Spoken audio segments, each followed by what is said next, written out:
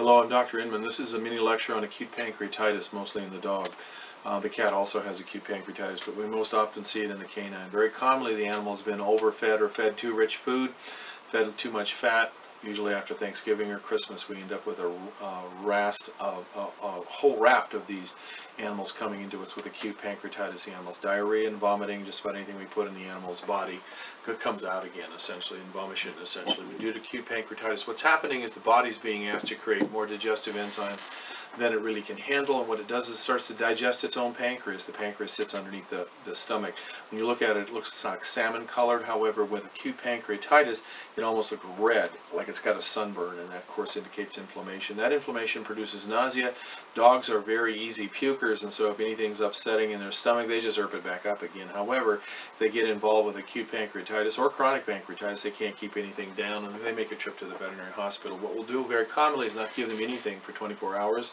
We give them fluids, antibiotics, and anticholinergics, and they'll straighten themselves out, and then we put them on a really bland diet. However, their predisposition to acute pancreatitis is probably held in place by what we always blame everything on, which is vertebral subluxation complex and the autonomic nervous system. So in this case, virtually because of the thoracolumbar area is compromised, we have decreased parasympathetic and increased sympathetic, which means the lack of blood supply going to the pancreas does not allow it to actually respond to any kind of stress, such as eating a great big fatty meal, so the animal starts puking. These animals don't get acute pancreatitis, but this one does because it is compromised in that regard. So what we'll do is we'll classically adjust the animal, as we always do, for musculoskeletal, and then we'll use the somato-visceral approach to taking care of and optimizing the blood supply to the system, to the pancreas, essentially, and that can very commonly be worthwhile. We'll very commonly also use frequencies for the pancreas, which basically we can go ahead use for sympathetic overstimulation, 216.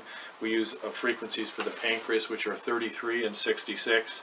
Directing this area also will treat for the liver and increase blood supply, 100, 4, and also 300 essentially for capillary, as a means to take care of it. If in fact we think it's septic or there's an infection, what we'll do is we'll treat with 784, and we'll treat this animal in this regard for about 180 seconds, usually twice a day for 3 days, once a day for 3 days, and twice a week for 2 weeks. The approach of this is to do two things: to take care of the acute problem right off the bat, and then also to direct ourselves to taking care of the chronic problem, so these animals don't have this thing occurring over and over and over.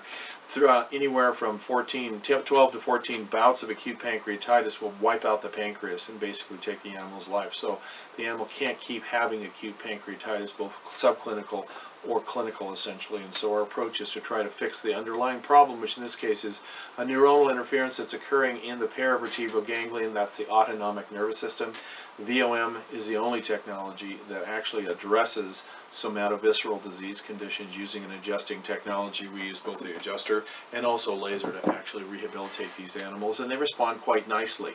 Quite nicely means within 2 or 3 days they're completely asymptomatic, and within 2 or 3 weeks they're actually not only okay, but also very unlikely to have this problem back again. I appreciate it if you go to the website and look at the vomtech.com information, essentially, so you can get an idea of how we do these techniques, and we show it to you for free. I'm Dr. Inman. This has been about acute pancreatitis, and have a great day.